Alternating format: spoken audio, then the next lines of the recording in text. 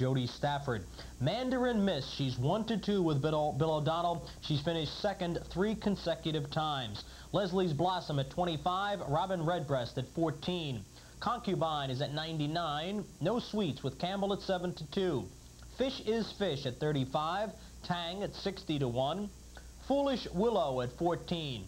Broadway Bound at 25-1, and from the second tier, Gwyn Jin at 90-1. This is the final division of the Sire Stakes for 2-year-old pacing fillies. They're off. Off stride for just a moment was H.H. Adore, quickly recovering the race for the first turn. Robin Redbreast on the outside, and H.H. Adore toward the inside. And in between those two, it's Leslie's Blossom, Mandarin Miss now fourth toward the rail.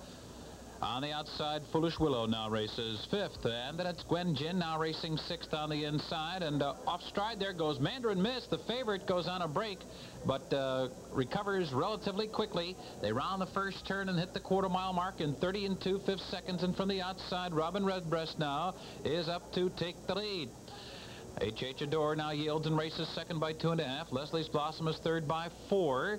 Foolish Willow is racing in fourth position, and then it's Gwyn Jin now racing fifth. 3 wide down the backstretch goes Broadway Bound.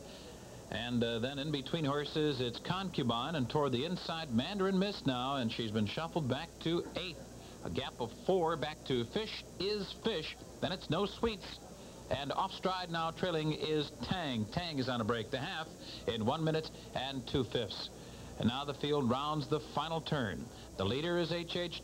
Adore, and Robin Redbreast now back racing in second. Leslie's Blossom is racing in third.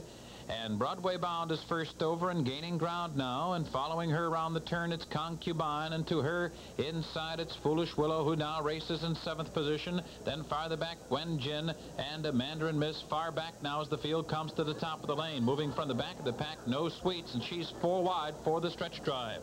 3/4 up in 1:31 and 2. It is H.H. Adore now in front and driving hard.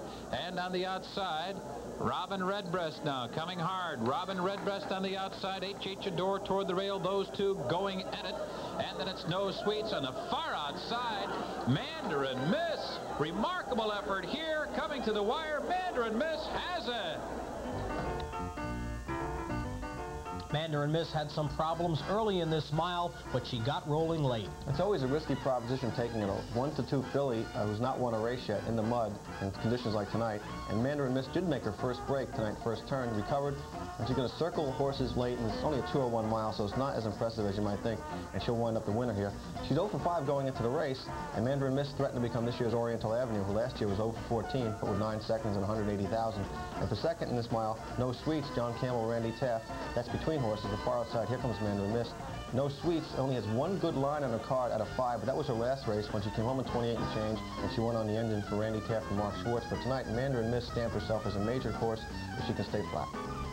And who is that masked man? Bill O'Donnell gets his second winner of the evening. Mandarin Miss, $3, $2.40, $2.20. No Sweets, $3, $2.60. Broadway Bound, $4.60. The 2/6 exacta, $9.20. The Super 6, it was hit tonight. 2 winning tickets. Each ticket worth $15,136. 2 handicappers out there don't mind the rainy weather at all.